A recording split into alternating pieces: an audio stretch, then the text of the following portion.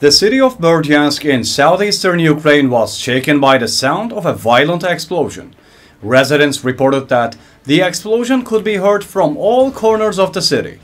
However, there is no definite information about the nature and cause of the incident yet.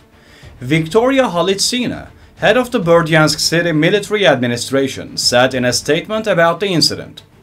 Berdiansk residents report a very strong explosion heard from every corner of the city. They are trying to identify the information. We are waiting for good news from the General Staff of the Armed Forces of Ukraine.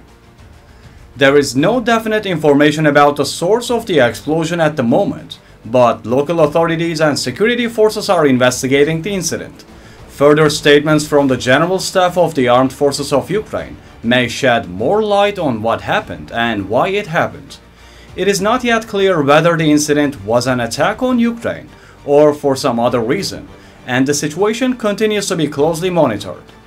In addition, Oleksii Danilov, Secretary of the National Security and Defense Council, stated that Ukraine has been working on its own missile program and drones for a long time, so hitting targets on Russian territory is no longer a problem, even if they are 1,500 kilometers away.